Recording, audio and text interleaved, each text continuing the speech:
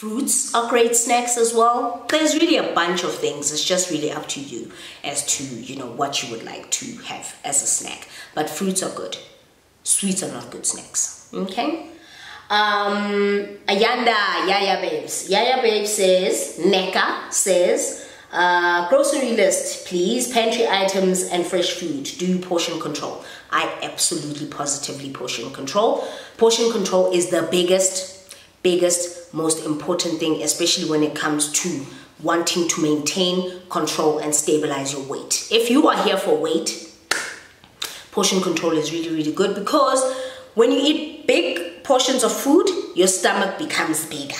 But if you portion control and you eat 5 times a day, where you have morning 8 o'clock, snack 10 o'clock, lunch 1 o'clock, and snack 4 o'clock, and then dinner 7 o'clock. When you do something like that with small portions, it reduces the size of your stomach. So when you do eat something really heavy, like for me, a burger, I can only probably eat the burger and not the chips. A Hawaiian twister, which is like, oh, for me, it's just, I love Hawaiian twisters. I can have that, but not the chips, because I just automatically feel full immediately after that. So your stomach size actually reduces because of portion control. Grocery list, Ayanda, I'm not even gonna lie, grocery list consists of a lot of fruits and vegetables. Me, lots of fruits, lots of vegetables, lots of protein, fish, chicken, lamb. When we're talking fish, I like salmon and haddock and all these kinds of fishes. Lamb, chicken is the standard, I'm black. What else? There's a bunch of things, but honestly, my fridge full of things that I can eat now within the next couple of days. That's why I do a small grocery shop every single week, because I buy fresh produce that I have to eat throughout the week, and then it's finished, and then I have to buy again. Things that are in my pantry that are good for me are seeds, sesame seeds, nuts, chia seeds, condiments, of course, which I don't use all the time. Things like honey. Those are things that are always constantly in the pantry, because honey is a supplement for sugar, just in case you didn't know, but yes, now you know. Hunadi says, how do you fight the temptations to eat unhealthy meals when you stay with other people? So in the house, it's just me and my sister.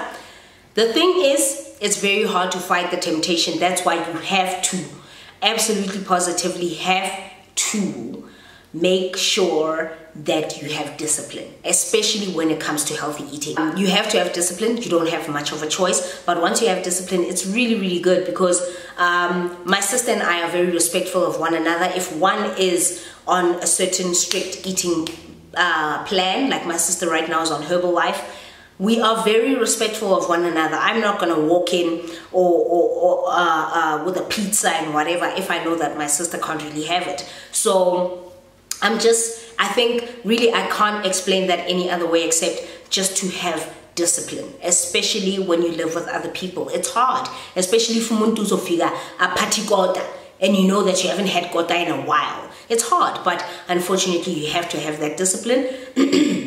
At that point where you feel like you want to have that kota, snack on something. Have a protein bar, have something, but just keep your mouth busy so that you can forget about it, or just walk away, get out of the room and leave. That's all you can do. Honestly, that's all you can do. And I also think it's very important for people who live with you to understand and respect the fact that you are on a certain eating regimen, and they need to, you know, support that and try and make it easier for you. That's what I feel. Faithfully_Penny says, what are your top 5 favorite smoothies? Okay. First is this one. I love green smoothies. This one has banana in it, so it's got a little bit of a sweet, you know. This has got banana and spinach. But sometimes I have a proper green smoothie with kale, spinach, cucumber, maybe apple for a little bit of sweetness, but proper celery, proper green. Like, that's when I want to detox. And then I love my oat smoothies as well, which is on my blog. I've got that recipe on my blog. I also love, wow, I don't like fruit smoothies. I'm not like other people. I really don't like fruit smoothies where people mix berries and pineapples and this and this and this. I don't like sweet smoothies. It's not a thing. So for me, banana smoothies as well, depending on how I make them. I can't really give you my top 5, favorite 5, because I'm a creature of habit, so I repeat everything that I enjoy. So I'll make this like 3 or 4 times a week because I enjoy it, or maybe 3 times a week because I can't have a banana more than 3 times a week. But green smoothies are my thing. Green smoothies are my thing. I'm sorry, I'm a little bit sick, so I'm not my normal self. Ella says, what do you eat in a week? I think I mentioned that. Like for me, it's mostly fruits, vegetables. I'll be like repeating myself, but fruits, vegetables, all the good stuff, protein in a week. Do you have cheat days? 1 cheat day a week. When I started this healthy living process, I did not have a cheat day. I had a cheat day, I think, once every 2 or 3 weeks. But now I can go cheat day once a week, and I'm perfectly fine because I can regulate it. Do you do home exercises or do you go to gym? No, I don't do home exercises. I don't do gym. The only thing that I have to do at home a lot of the time is stretch. Stretching is something that I do because of my costochondritis. But other than that, no.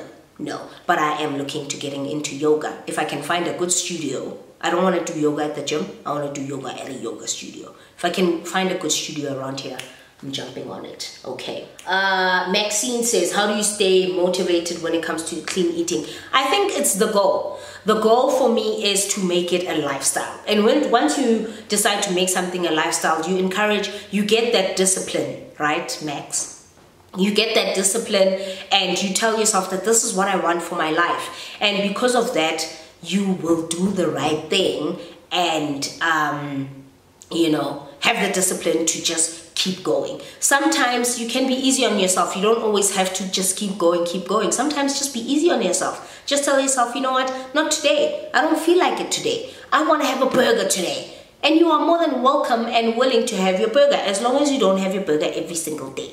And the thing is, you know what keeps me motivated as well? The fact that I feel so good after drinking this. I feel so good. How I feel after I eat fruits and vegetables and the good stuff, and I stay away from sugar so I don't have itis and things like that. I love how I feel. I feel more energetic. I'm up and about, blah, blah, blah. I love how it makes me feel. And because of that, it's motivation to just keep doing it. I don't remember the last time I felt sluggish after eating and feel, I only feel sluggish if I eat a burger.